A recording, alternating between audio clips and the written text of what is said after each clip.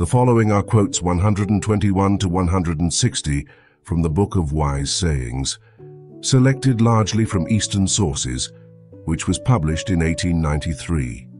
It was edited by William Alexander Clouston. Enjoy.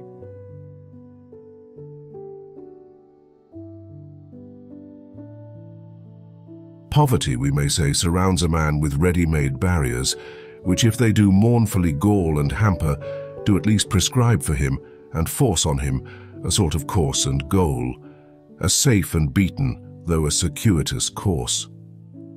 A great part of his guidance is secure against fatal error, is withdrawn from his control. The rich again has his whole life to guide, without goal or barrier, save of his own choosing, and tempted, is too likely to guide it ill. By fate full many a heart has been undone, and many a sprightly rose made woebegone. Plume thee not on thy lusty youth and strength, full many a bud is blasted ere its bloom. The best thing is to be respected, the next is to be loved.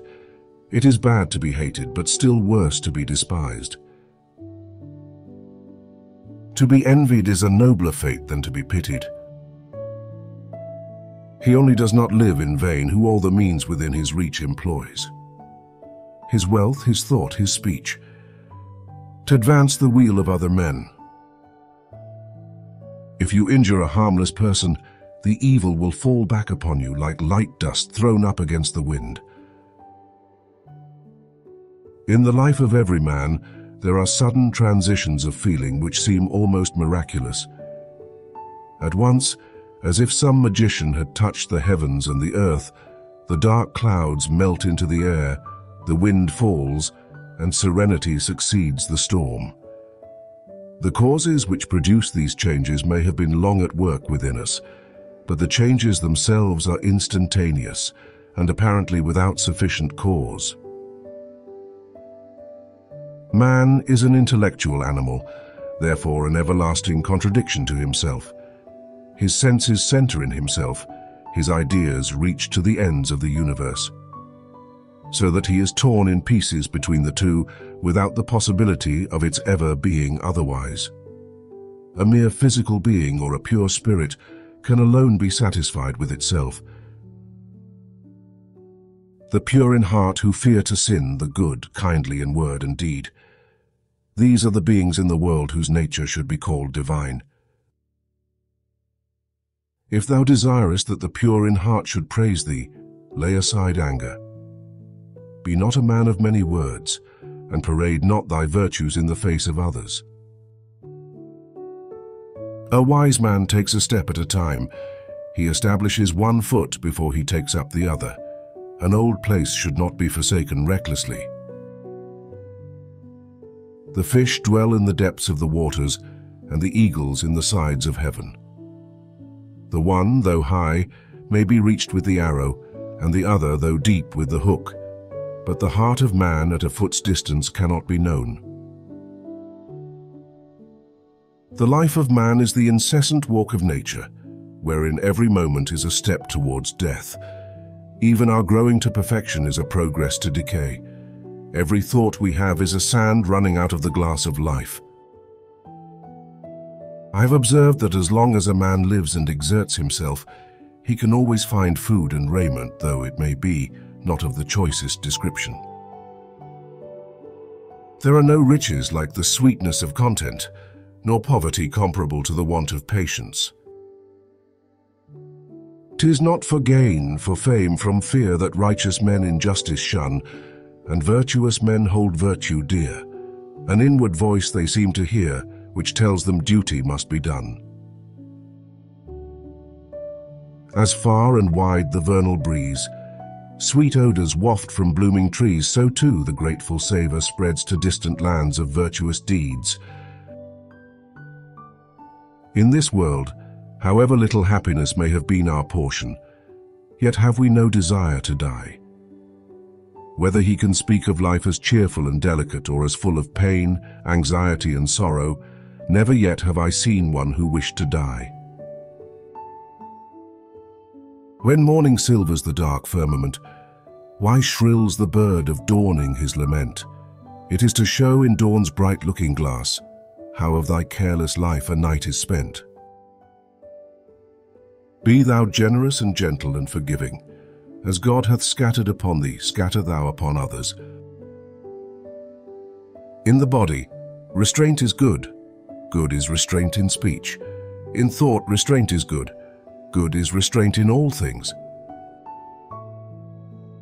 Men say that everyone is naturally a lover of himself, and that it is right that it should be so. This is a mistake, for in fact the cause of all the blunders committed by man arises from this excessive self-love. For the lover is blinded by the object loved, so that he passes a wrong judgment upon what is just, good and beautiful, thinking that he ought always to honor what belongs to himself in preference to truth. For he who intends to be a great man ought to love neither himself nor his own things, but only what is just, whether it happens to be done by himself or by another. A man eminent in learning has not even a little virtue if he fears to practice it. What precious things can be shown to a blind man when he holds a lamp in his hand? The first 40 years of our life give the text. The next 30 furnish the commentary upon it, which enables us rightly to understand the true meaning and connection of the text with its moral and its beauties. Good actions lead to success as good medicines to a cure. A healthy man is joyful, and a diligent man attains learning. A just man gains the reward of his virtue. Purpose without power is mere weakness and deception, and power without purpose is mere fatuity. Suffering is the necessary consequence of sin, just as when you eat a sour fruit, a stomach complaint ensues.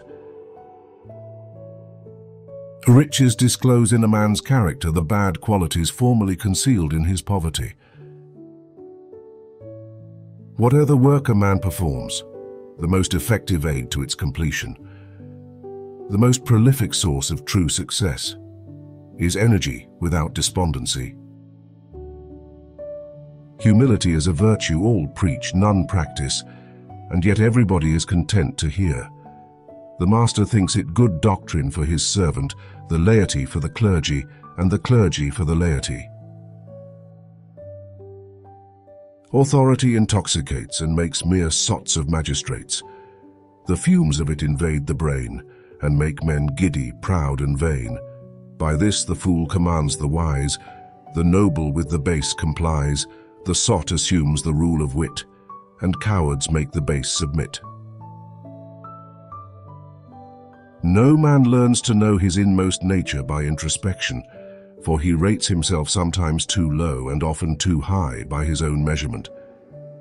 Man knows himself only by comparing himself with other men. It is life that touches his genuine worth. Increase in goodness as long as thou art here, that when thou departest, in that thou mayest still be joyful. According to our words and deeds in this life will be the remembrance of us in the world. Parents' affection is best shown by their teaching their children industry and self-denial. There are 3 things to beware of through life. When a man is young, let him beware of his appetites. When he is middle-aged, of his passions. And when old, of covetousness especially. He who has given satisfaction to the best of his time has lived for ages. I never yet found pride in a noble nature, nor humility in an unworthy mind.